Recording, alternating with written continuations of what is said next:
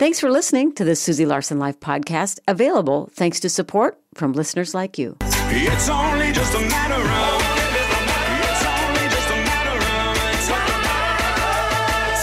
sing, so the back row is you glide, 'cause walking just won't do dance. You don't have to know how to. Ever since grace got you there. Welcome to Susie Larson Live. Always so honored to get to spend this time with you. In fact, I look forward to bringing you conversations every single day that hopefully inspire you in your faith walk, that deepen your understanding of God's Word, and that heightens your awareness of His very real presence in your life. Well, I'm taking the Fridays in December to walk through some content from my book, Prepare Him Room. It's an Advent devotional. Also, just will be drawing from stories from my history and some other places, just really to help us create some space for Jesus. You know, it's just so easy to get caught in the hustle, bustle of the season. I can't tell you over the years how many Christians who love Jesus so much that say, I can't wait for this season to get over so I can focus on Jesus again. And I totally get it, because it's a culture, isn't it? I mean, it moves so fast, and the bent and the temptation to commercialize everything is significant. So you really have to hit the brakes. You really have to jump off of the fast track and travel at the pace of grace to say, you know what?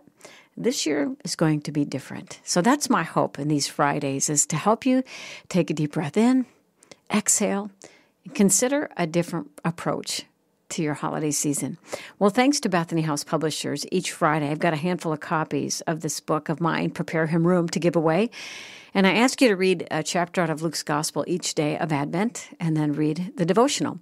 Now, I'm going to say this isn't a light read. I don't write fluff. I just don't. I like to go to the depths of things. And so I'm asking you to take some time and to create some space and to take some inventory of your soul.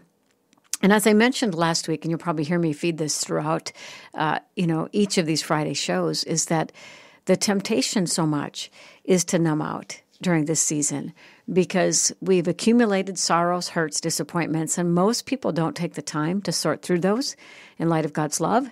And so the holiday season seems a perfect excuse to jump in with everybody else and numb out, drink too much, eat too much, spend too much, commit to too much, because everybody else is doing it, right?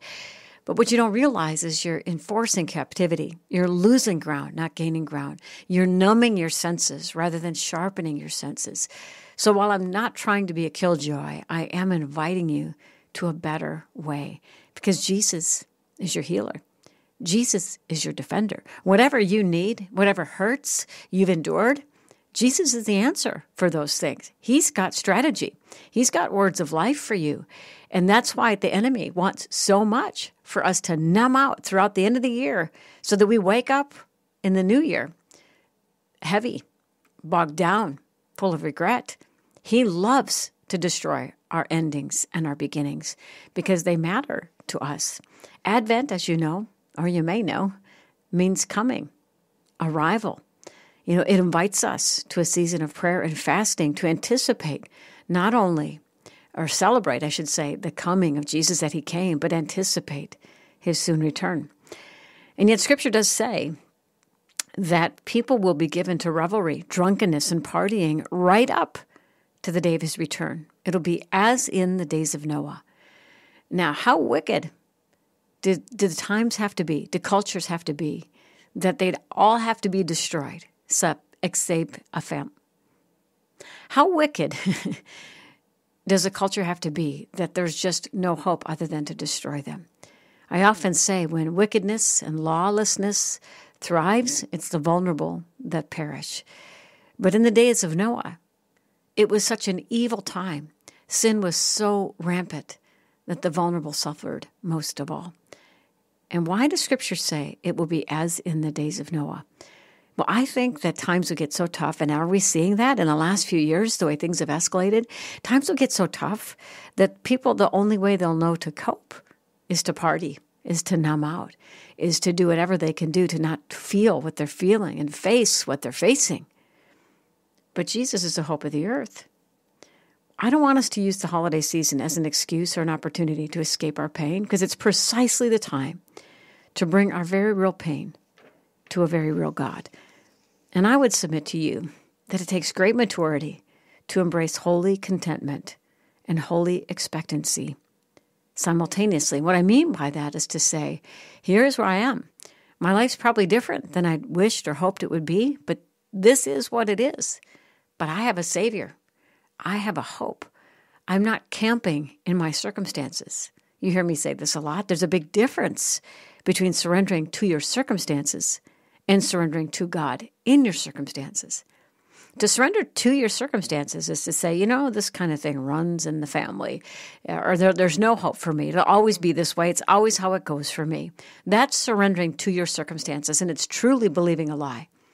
Surrendering to God in your circumstances is to say, this place doesn't define me. I don't care if this runs in my family. I'm going to be a cycle breaker because I serve a promise keeper.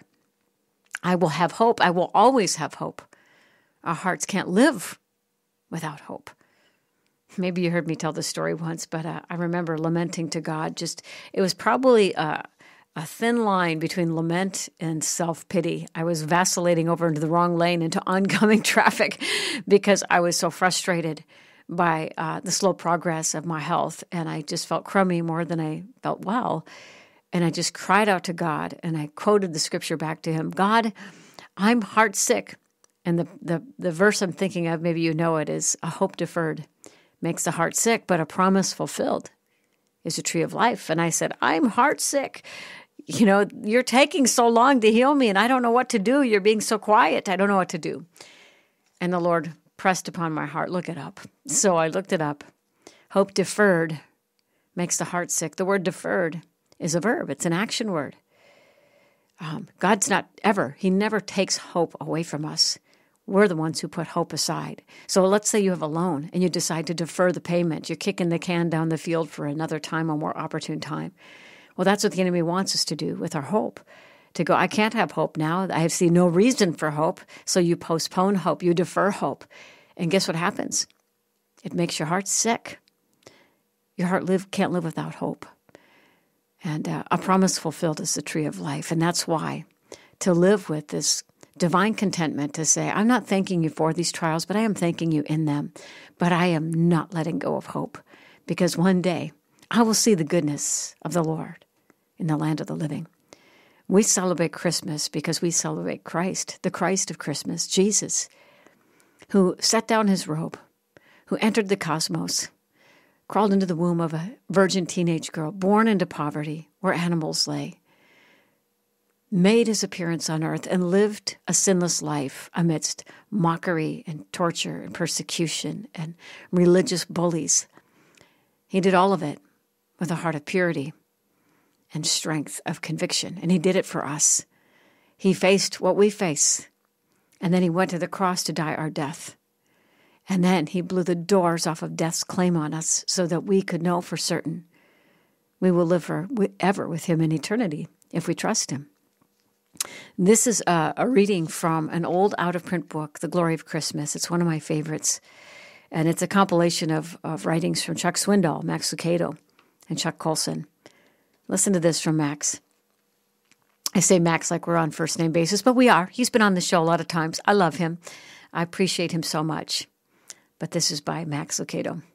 Untethered by time, God sees us all. From the backwoods of Virginia to the business district of London, from the Vikings to the astronauts, from the cave dwellers to the kings, from the hut builders to the finger pointers to the rock stackers, he sees us. Vagabonds, ragamuffins, all. He saw us before we were born, and he loves what he sees. Flooded by emotion, overcome by pride, the star maker turns to us one by one and says, "You are my child. I love you dearly. I'm aware that someday you'll turn from me and walk away. But I want you to know I've already provided a way back. And to prove it, he did something extraordinary. Stepping from the throne, he removed his robe of light and wrapped himself in skin, pigmented human skin. The light of the universe entered a dark, wet womb. He whom angels worship nestled himself in the placenta of a peasant, birthed into a cold night, then slept on cow's hay. Mary didn't know whether to give him milk or give him praise, but she gave him both since he was, as near as she could figure, hungry and holy. Joseph didn't know whether to call him junior or father, but in the end called him Jesus, since that's what the angel had said, and since he didn't have the faintest idea what to name a God he could cradle in his arms. Don't you think their heads tilted and their minds wondered, what in the world are you doing, God? Or better phrased, God, what are you doing in the world? Can anything make me stop loving you, God asks. Watch me speak your language, sleep on your earth, feel your hurts. Behold the maker of sight and sound as he sneezes, coughs, and blows his nose. You wonder if I understand how you feel? Look into the dancing eyes of the kid in Nazareth. That's God walking to school. Ponder the toddler at Mary's table. That's God spilling his milk. You wonder how long my love will last? Find your answer on a splintered cross on a craggy hill. That's me you see up there, your maker, your God, nails stabbed and bleeding, covered in spit and sin-soaked. That's your sin I'm feeling. That's your death I'm dying. That's your resurrection I'm living. That's how much I love you. Beautiful, Max. Appreciate that so much. You know, Paul said, I want to know him more. And then he talked about the fellowship of his suffering and the power of his resurrection. I've been thinking a lot about that lately, because aren't those the two places where we truly learn to know God more, experience him in a way that changes how we walk with him? There's fellowship in suffering with God. He's near to the brokenhearted. He saves those who are crushed in spirit. He says, a bruised reed I will not break, and a smoldering wick I will not snuff out. And then in the fellowship of the suffering and the resurrection of the power of resurrection, to me that speaks of when things die, when dreams die, relationships die, and we stand at the grave of whatever died. And maybe parts of our flesh die, and it's so hard to face that there's still more of us that needs to be like more of him. But it's in those places of death and in the places of suffering where resurrection power rises up, where the comfort of the Holy Spirit presses in. We try to avoid these things at all costs, but aren't these the very places where we realize we're made for another world? Do you know that if you're in Christ Jesus, you're more spiritual than physical? That your name is written in the book of life? That God keeps really amazing records, and you're going to be blown away when you see what he rewards? You'll be just as blown away when you see what he's forgotten on your behalf. He's chosen to forget your sin. He's put it far from him, as far as the east is from the west. As I wrote in my book, Closer Than Your Next Breath, though history may record our unflattering antics, heaven remembers our faith, and heaven rewards our faith. So today I want to talk with you about the power of our participation in the great kingdom story, in the sometimes hard to understand ways of Jesus. This is why we've got to know him enough to trust him. We'll be back in a moment.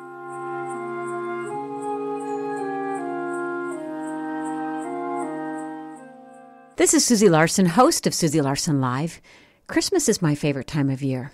I remember back in our young years when we were struggling to make ends meet, and someone surprised us with bags of groceries and gifts under the tree. All these years later now, we love to surprise others who have a need. Maybe you know someone who has a need this Christmas. You can give hope to someone this Christmas, this year, by sharing their story at myfaithradio.com. Help us help them and be a blessing to someone this year on myfaithradio.com.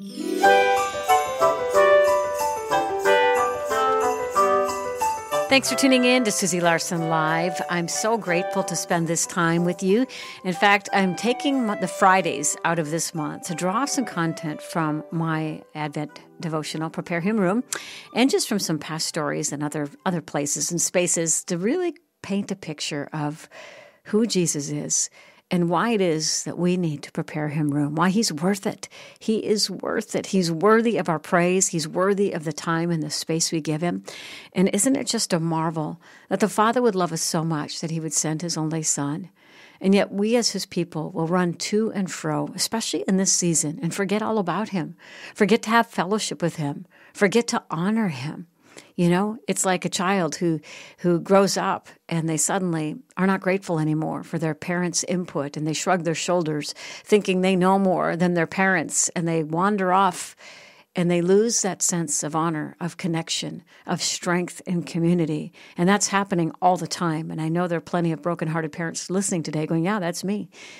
It makes me wonder how God must feel when his children do the very same thing, where we rush to and fro, and we forget that fellowship with him is the greatest gift of all. That even though he gives such incredible good gifts to his children, he's the best gift of all. Well, we've got a handful of copies of Prepare Him Room to give away, thanks to Bethany House Publishers, so you may know the drill, but if you don't, here it is. Text the word book to get in on the drawing. Text the word book to 877-933-2484. And because our listenership is growing by leaps and bounds all the time, if you're new to Faith Radio, you may wonder why that process. Well, when you text the word book, not in quotes, not with an exclamation point, not with any other words, just book, it'll kick back a link to you. And if you don't get a link back, it just means you may have added some extra characters that don't belong there. Just book. It'll kick back a link, and then you fill out the form. And why do you have to do that? Because we love to give resources away every single day, and we've got lots of listeners, and there's no way that we have the manpower to manually enter all of that information. So if it's worth it to you to be in on a drawing, just take a minute and fill out the form. Hopefully that makes sense. So this show today, I want to talk about the importance of our participation with God, that fully engaged, keep your heart in it kind of faith, but also the sometimes hard to understand ways of God. And this is from my book, Closer Than Your Next Breath, and it's a story that I tell out of Scripture, but I write it in story form to hopefully bring this story to life. This is maybe a hard to understand story for some. I'm hoping by the time we're done here, you've got some clarity. Once upon a time, a particular city was on friendly terms with Israel, but over time it grew more wicked in its ways, greedy in its actions, and ungodly in its view towards God's people. A mom and her daughter lived in that city. The mom was brokenhearted because her daughter was tormented by evil spirits. I shudder to imagine the trauma this little one endured at the hands of the enemy and his wretched minions. Scripture doesn't give us the names of this mother and daughter, so let's call the woman Ariel and her little girl Bella. And this is how I imagine this scene in Matthew 15, verses 21 to 28.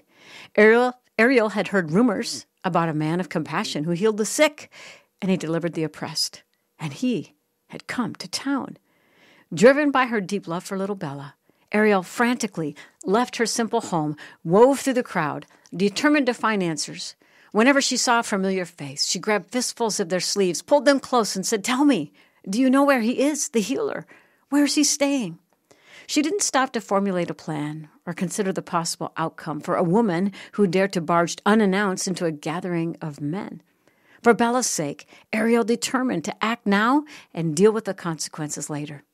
She bravely entered the home of strangers, crumbled into a heap at the feet of Jesus. She grabbed hold of his ankles and cried out, "Please, sir, help my baby. She's tormented by an evil spirit. I've tried to help her, but she's captive. She's my little girl. Please help her." Throughout the Gospels, we see that Jesus' compassion compelled him to action. But it was his wisdom that caused him to delay. As I read the Gospel account of this woman, I was cheering for Ariel. I wanted Jesus to grab her hands, look her in the eye, vindicate her faith, and speak life into little Bella at that moment. But Jesus, always keeping the bigger picture in mind, had other plans. Since Ariel was a Gentile born in Syrian Phoenicia, part of the Roman Empire, Jesus told her, in essence, first I should feed the children, my own family, the Jews. It isn't right to take food from children and throw it to the dogs. Ouch. But you know what? There's more to this story. First, we see there's an order to the things of God. He has a purpose in his processes. Our story, our desperate needs, are never just all about us. God answers our prayers when he'll get the most glory and can reach the most significant number of people with our story. You know, God is on a global rescue mission. He delights in every detail of your life, but he also knows who needs to hear your story and see your life before and after your breakthrough. I want to say that again because I think some of us need to hear it today. God is on a global rescue mission. He delights in every detail of your life, but he also knows who needs to hear your story and see your life before and after your breakthrough. Somebody got to text me an amen on that one. Yet sometimes God makes exceptions to his own rules. For example, Jesus turned water into wine when his time had not yet come. Why? Well, because Mary was his mother, and she had such fierce faith that even when Jesus told her it was too early for miracles, she turned to the servants and said, "Do whatever he tells you." I don't know, as a mother of boys, I love that moment in Scripture. Well, the prophecies foretold that the Messiah would come to God's chosen people. But there were hints in the Old Testament that this message of salvation would also, in due time, be available to Gentiles. Thankfully, the gospel opened to Gentiles and the whole world. Otherwise, most of us would be without hope.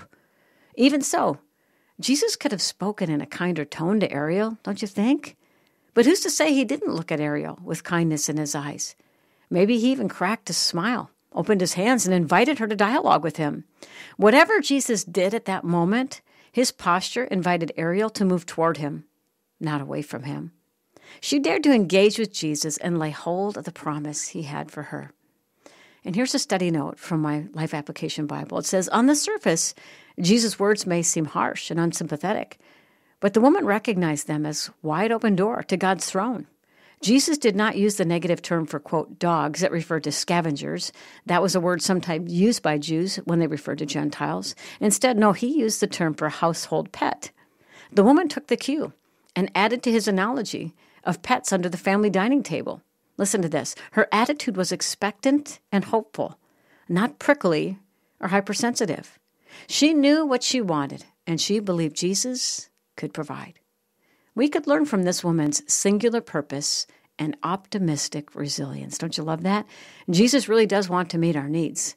When we pray, we're talking to a friend. End quote. You know, years ago, I spoke with John Eldridge about the Syrophoenician woman, and he suggested that Jesus' words to her were more for the disciples than for her. Jesus intended to answer this woman's plea, but he also wanted to teach his followers an important lesson. Eldridge thinks that Jesus knew the Syrophoenician woman had a feisty faith enough and could handle the banter of their exchange, that his purpose for the seemingly harsh words were to challenge the disciples' prejudices instead. Well, somehow, Ariel discerned an opening, an opportunity to challenge the status quo and to lay hold of the miracle she desperately needed. When Jesus told Ariel he needed to feed his own family first, she quickly replied, "Well, that's true, Lord. But even the dogs under the table are allowed to eat the scraps from the children's plates." I love her. Jesus was so moved by her humble persistence that he granted her request. I imagine that moment when Jesus opened his hands, smiled, and said, "Great answer. Go home to your little girl. That demon has left her." I pictured tears escaping Ariel's eyes as she covered her face with her hands. Her cheeks flushed at the thought of the miracle her family had just experienced. She headed out the door, turned one last time, thanked Jesus for his kindness, and ran home without stopping. She entered her home breathless, only to find sweet Bella resting and at peace. Sometimes faith compels us to step outside the cultural norms to experience God. Wouldn't you say the same about the woman with the issue of blood as we read the Gospels? People expected her to stay home and live in isolation. Yet she tried that, and it only made things worse. She stepped out of her small story, pressed through the crowds, grabbed hold of Jesus' hem, and her life was forever changed. And we're still talking about her today. You know, waiting for the other shoe to drop is terrible for our health. It's terrible for our brain and our spiritual life, and it's in direct conflict with the promises of God. Search the scriptures for verses about God's goodness, and you'll find that they're often connected to the invitation to trust and wait and believe.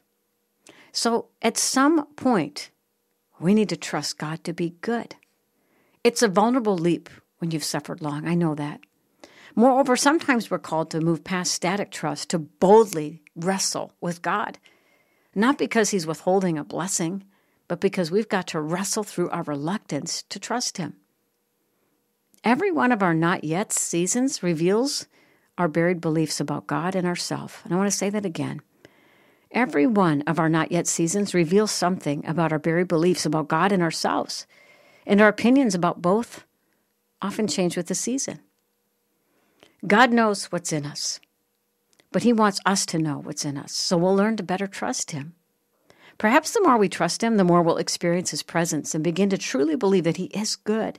And the more we trust his goodness, the greater our story becomes.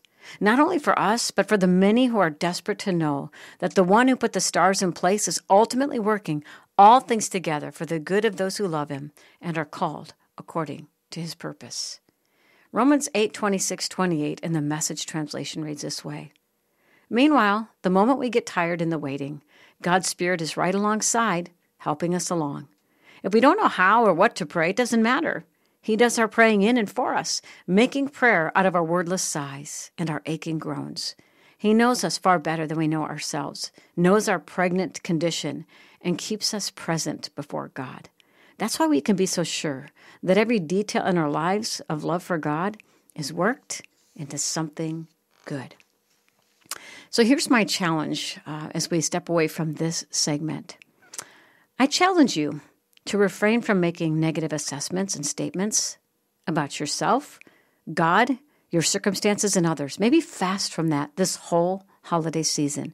Suspend judgment. Just stop making negative assessments. Instead, train your eyes and your thoughts to actively look for God's movement in your life. Immerse yourself in passages that speak of God's strength and his power, his goodness, and his kindness. In a particularly tough season, that discipline will serve you incredibly well. God asks that we suspend judgment in the short term and dare to believe that he's kinder than we ever imagined and more purposeful with our story than we can possibly fathom. Remember the story about our girl Ariel? She wasn't hypersensitive or prickly. She possessed singular focus and optimistic resilience. May we set our faces like flint to the one who knows us, loves us, and is moving heaven and earth right now on our behalf. My prayer for you and for me is that we could maintain an optimistic resilience. I love that phrase. We'll be back in a minute.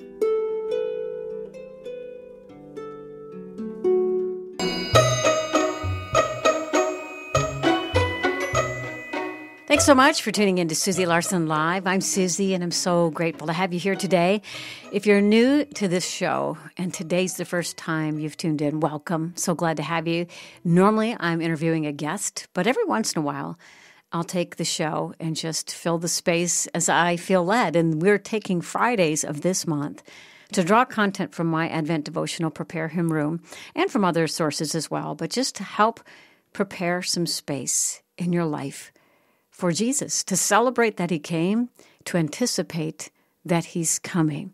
Thanks to Bethany House, my publisher of Prepare Him Room, they're offering a handful of copies of this beautiful book, and I can say that because they did a gorgeous job with it, and I just love it. I do. I love this book. It's precious to me. Anyway, so grateful to be able to give a handful of copies away each Friday, thanks to them. You can text the word book to 877-933-2484. Today's show is really all about the sometimes hard to understand ways of Jesus and the absolute, utter necessity of our participation in this kingdom story, our engagement with God, our keeping our hearts in it and not phoning it in, not checking it out or checking out, not loosening our grip on the promises of God. And too easy, that's the norm. You know, we don't default to places of faith, hope, and love. We defaulted to fear, discouragement, despair, to apathy, to disengagement, to isolation, and then we blame God. But he is here. He's Emmanuel, right here, right now. We have access to his presence. We have access to his promises. He's made a promise to provide and deliver and defend us. We are the ones who drift. He's right here, right now.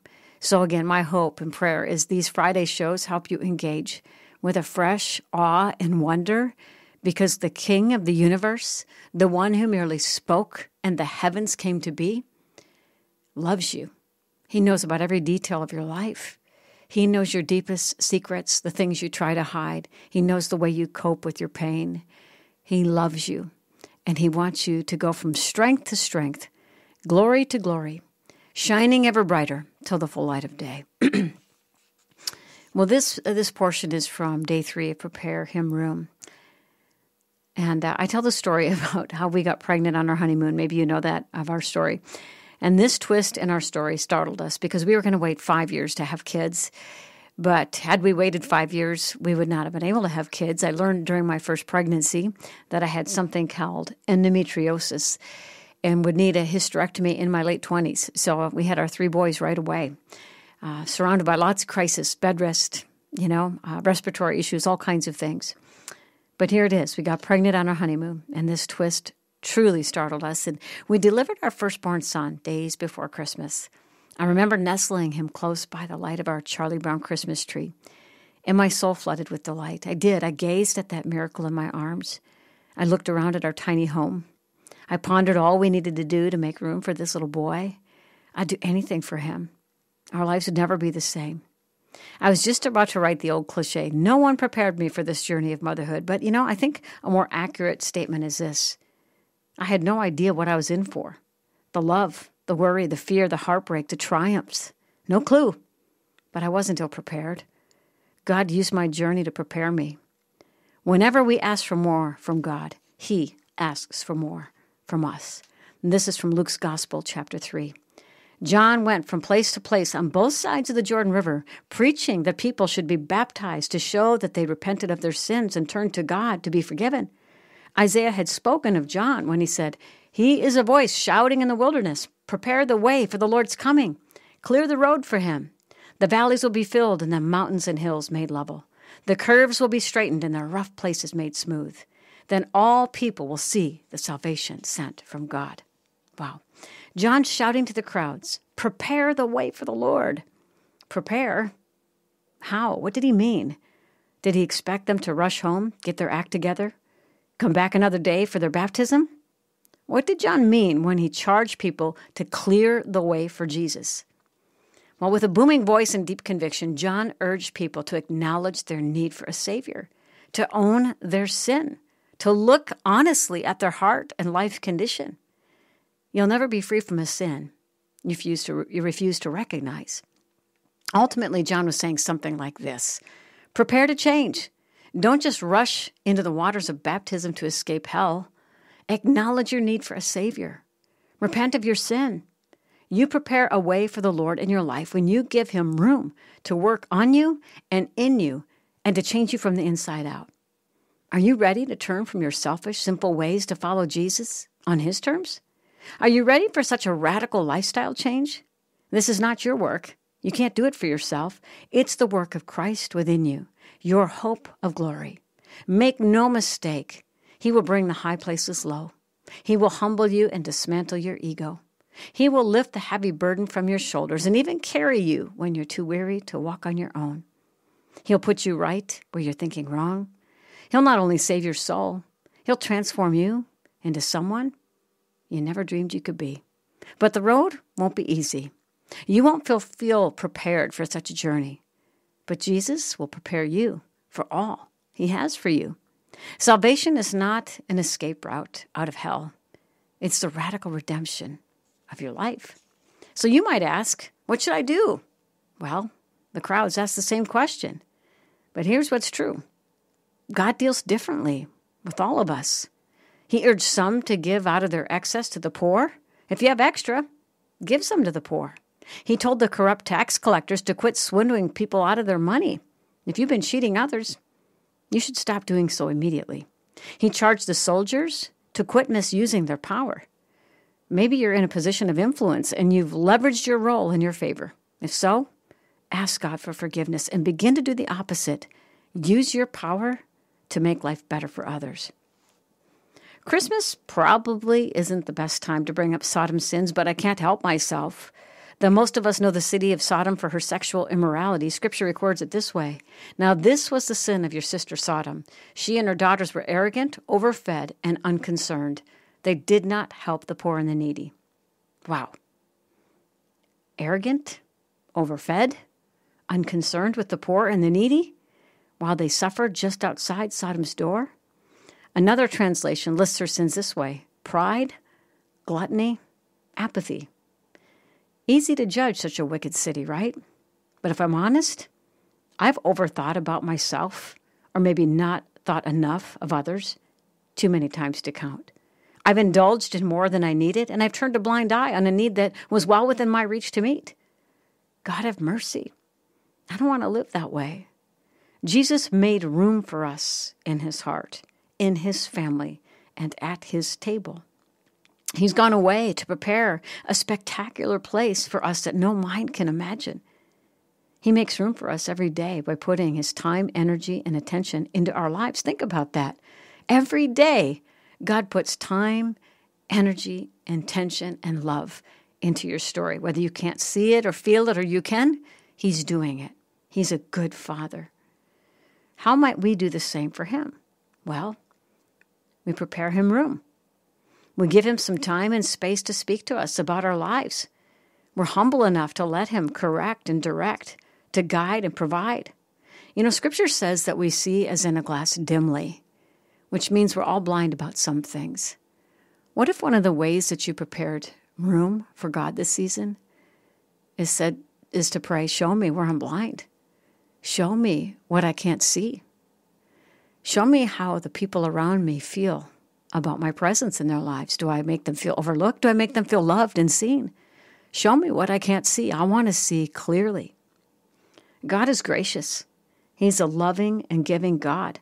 And in Christ Jesus, we are uncondemnable. Is that not amazing? That's why you can dare to ask the question, show me what I can't see.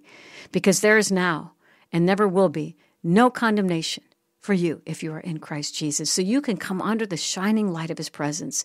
You can dare to say, search me, O God. Know my heart. Test me and know my anxious thoughts and point out anything in me that offends you and lead me in your everlasting way. You can talk about that with God and never get condemnation from him. Even though that verse applies, there are things in you that offend him, that grieve the Spirit. And how much more intimacy will you have with God when you bring it up? I mean, picture a married couple, and one of the spouses is like saying, I don't want to talk about it because it'll just make her mad. But what if you moved towards your spouse and said, I've been distant, I've been inattentive, I've been working too much. She already knows that. So what if you said it? You know what would happen? Greater intimacy. Well, what if you did that with God? Knowing that he puts time, space, energy, and love into your story, what if you made some space to say, tell me what I can't see? You are uncondemnable. Your sin will never condemn you. Jesus is alive in you. His Spirit wants to transform you from the inside out, but he'll never force the process. It requires our access, our participation. Will you trust him? He's totally worthy of our trust. We'll be back in a minute.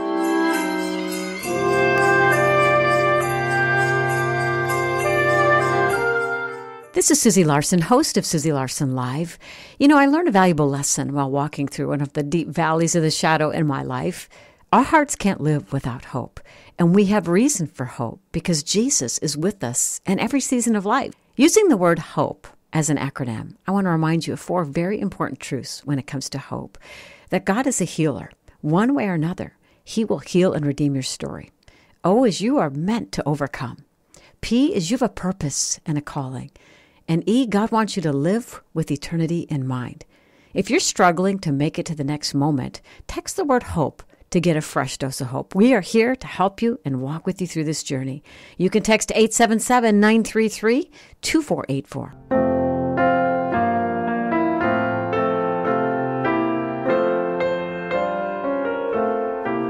Welcome back to Susie Larson Live. I'm Susie, and I'm so grateful for this time with you today. We're taking our Friday show and just devoting it to content from my book, Prepare Him Room. It's an Advent devotional and other sources as well, and just some stories from my past history, with the whole goal being to give you some time and space, and even making the case for you to prepare Him room. He's worth your time. He's worth your space. In fact, nobody loves you like he does. Nobody can give you revelation about your past, your present, and your future like God can. I've been pondering different passages of Scripture that talk about that he confides in those who fear him. Deuteronomy 29:29 says, the secret things belong to the Lord, but the things he reveals to us, well, they belong to us and to our children forever. It also says in Scripture, he confides in those who fear him. Jeremiah 33:3, call on me and I will tell you great and mighty things you do not know about the days to come. He invites us to intimacy and fellowship, and he wants to show us and reveal to us things we could not otherwise know. He is our greatest gift. And the enemy would bait us into a busyness that drains us because he's terrified of a fellowship with God that would transform us. Well, a big shout out to my publisher for Prepare Him Room, Bethany House Publishers. I love this book. I think it's just gorgeous inside and out. And I have to say I love the content, and I can only say that because God gave it to me. We worked in partnership, and I just love how it turned out.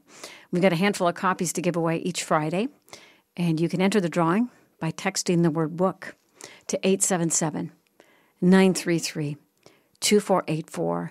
And today's show is really devoted to Jesus kind of sometimes seemingly hard to understand ways, but also the importance of our participation, our full engagement. And though God calls us to seasons in battle and seasons of rest, he never calls us to seasons of autopilot where we phone it in or we lay our weapons down.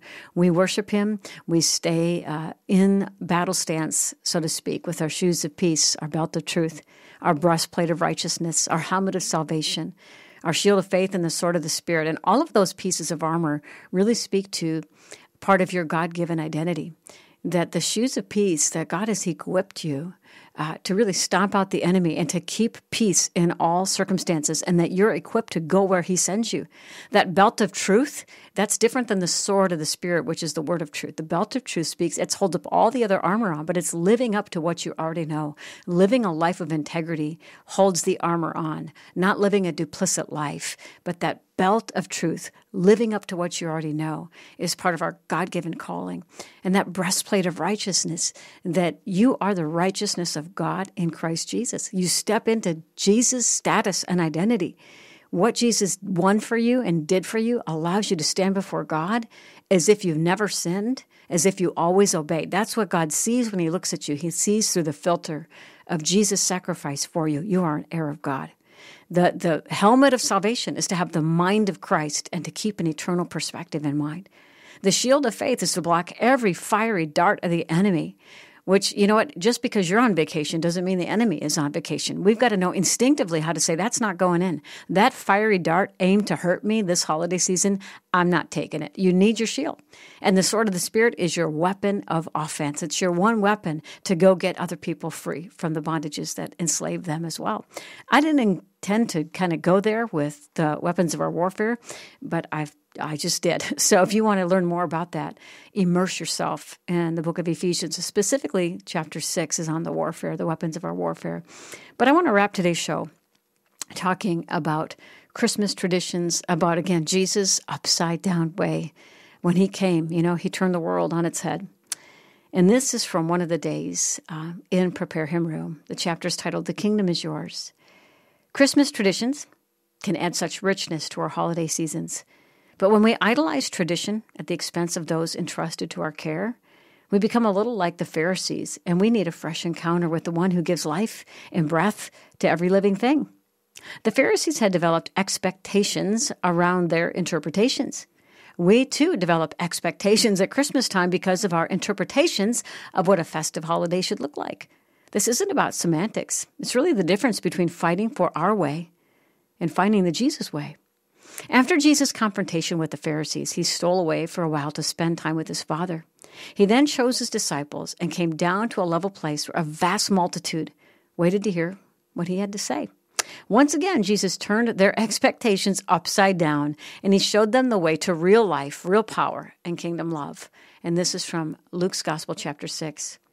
And looking toward his disciples, he began speaking, "Blessed, spiritually prosperous, happy to be admired are you who are poor in spirit, those devoid of spiritual arrogance, and those who regard themselves as insignificant. For the kingdom of God is yours, both now and forever.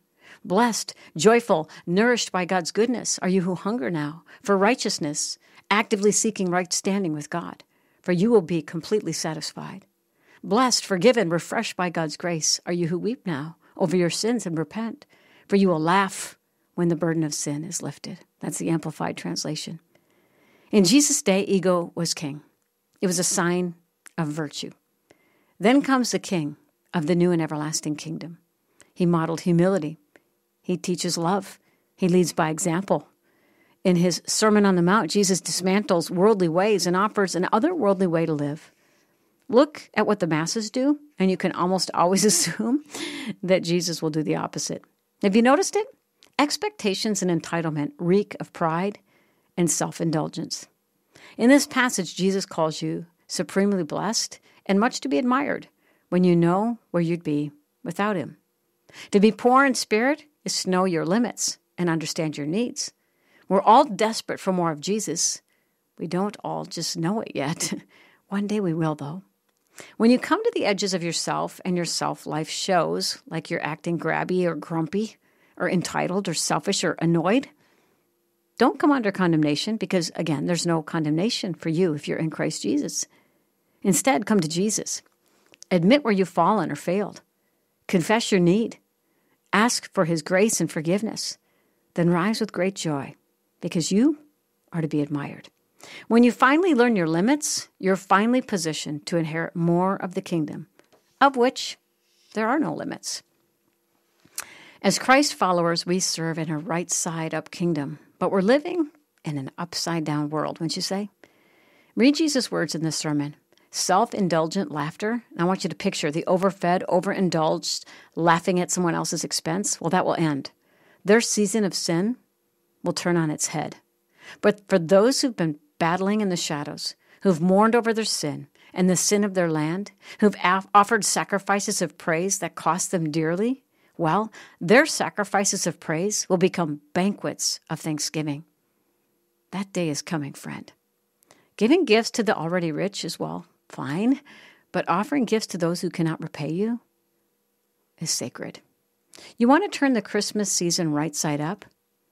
Give generously and thoughtfully to someone who doesn't expect a gift from you.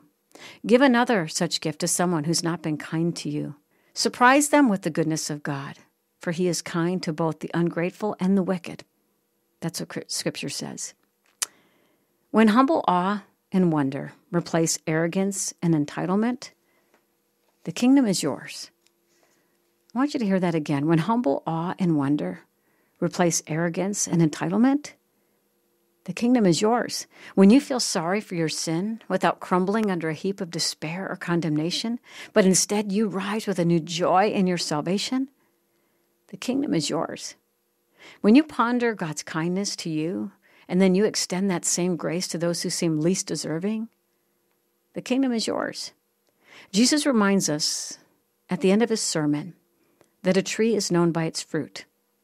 What's in our lives hangs on our tree. May the kingdom of God come to your home this holiday season. And here's the prayer.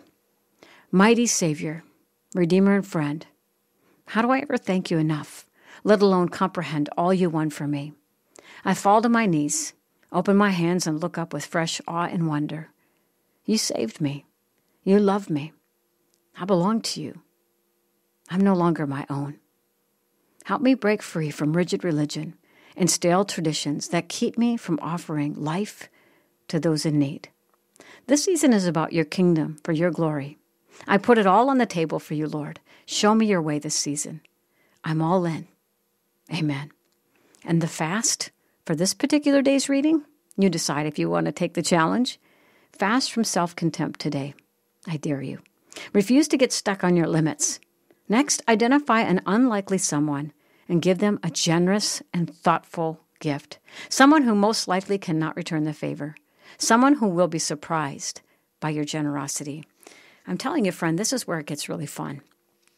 It's just so easy to get caught up in our story in the holiday season, but there are many people that God has appointed you to touch. God gave me a really creative, fun idea this year.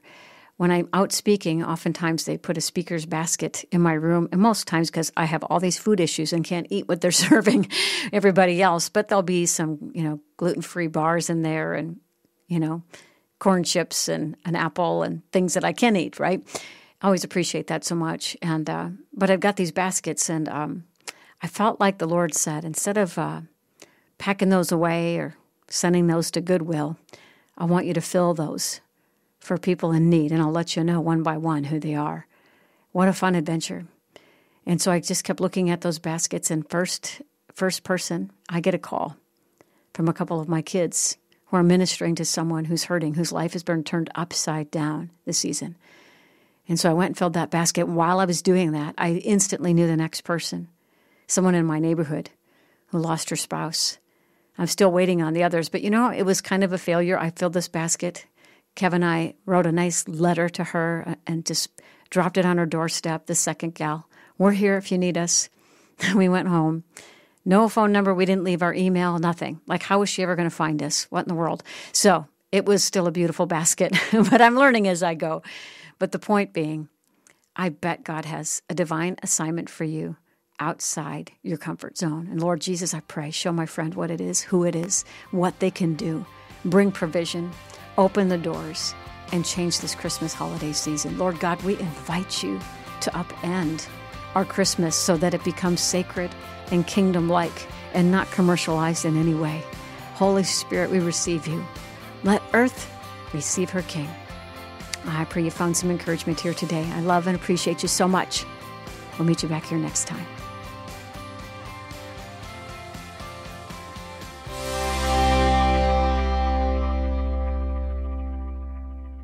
Thanks for listening to Susie Larson Live. Podcasts like mine are available because of your support. If it's important to you to hear things that encourage your faith, click the link in the show notes and give now.